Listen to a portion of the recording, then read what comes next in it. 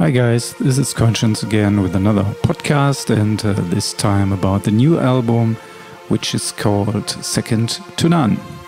I will go through each track and tell this and that, what comes to mind about those tracks, so you got a little more information how it all came together.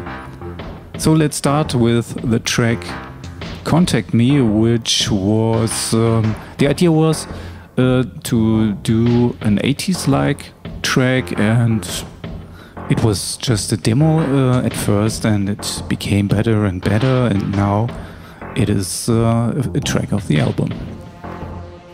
The second track is No Fear, which also was the first single, and you can hear lots of electronic drumming here, and Easy doing some backing vocals. And yeah, this track is really driving. I used my Waldorf microwave again to do some of the bass sequence sounds, and it's a bit unusual for me to do something like that, but yes, it was really fun, and I wanted it to be the first single. And as you may know, there's also a nice lyrics video on YouTube.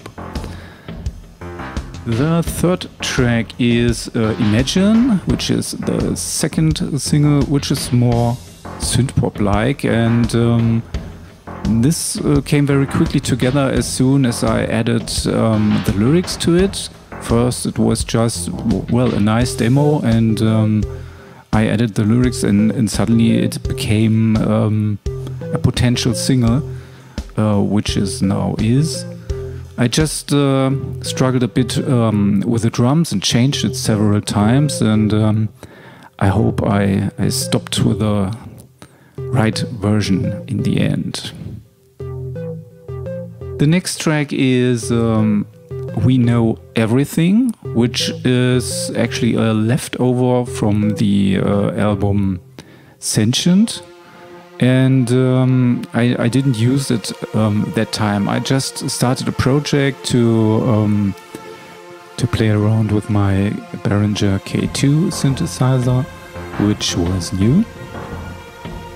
And you can hear those sounds in the beginning and later throughout the whole song. And I also had this piano idea, which later became the verse, which has an unusual rhythm for the track. And then I had several parts, and they didn't fit together. And also, again, like with Imagine, I added some lyrics, and suddenly everything made sense and everything came together, and yeah, it's a complex track in the end, but I really like it. And number 5 is You Decide. This is also one of those tracks where you sit there, you think you might have an idea, you play some notes. This time I used a piano sound, and suddenly there was the track. I also had some lyrics for that already, and it just fit together. And as I was finished recording that demo, I just thought, oh, another piano ballad.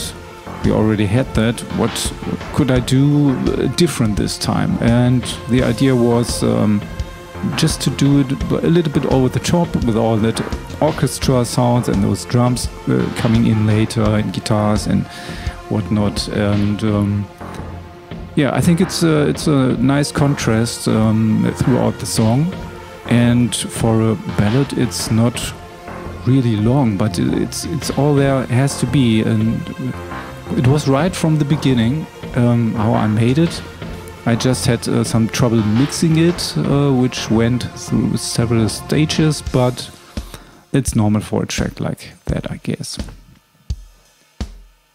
Track 6, One Big Illusion. Yeah, I wanted also to have some contrast between those calm ambient parts and those driving drums, which came in later. And the first version of this song was not that complex. I guess it had just two parts, and yeah, later on I added some things, like I always do, and so it's how it ended.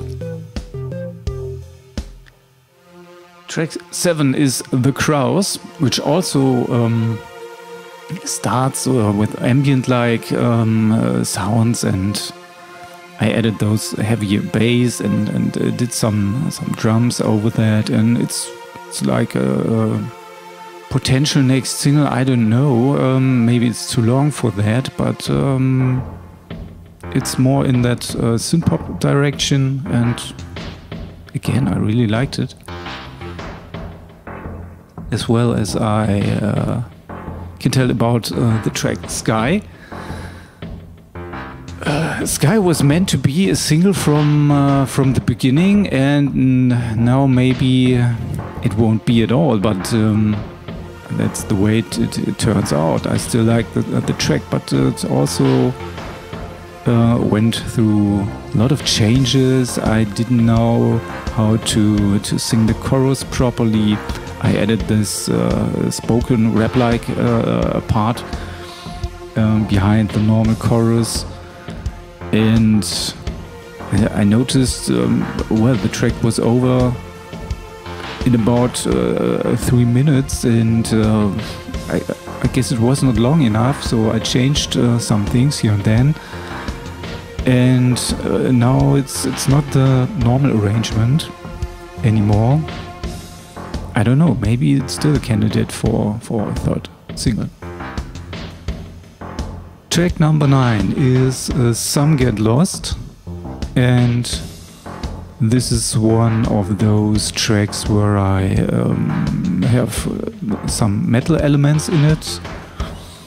To be honest, I had Paradise Lost in mind when I made it. I'm not singing like them, and I don't play those guitars. So I got some reinforcements from a friend who did some of the heavy guitars, and or most of the guitar work throughout the song in the end. And I also mixed it with lots of synth elements. So in the end, it wasn't Paradise Lost at all. Those heavy drums, and not a fast track, but it sounded really heavy, and I guess I nailed it somehow. And it doesn't sound like a copy of a metal act. It's just Conscience still. Like with some tracks on previous albums where I had more guitar elements. And the final track is Into the Future, which could have been a non-album track, but it turned out I liked it so much in the end when it was finished that it had to be on the album. But I got some responses to those non-album tracks who said could easily be an album track as well. There's no less quality or whatever. So there are some nice tracks which are not on the album, which will be with the singles. Well, that's about it. I went through every song, I guess.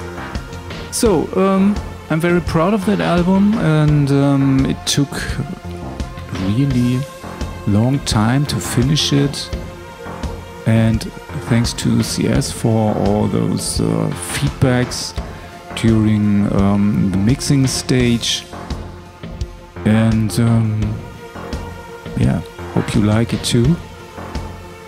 And the third single will have 2 further non-album tracks. That far I can tell. And hope to hear you soon. And that's about it. Bye.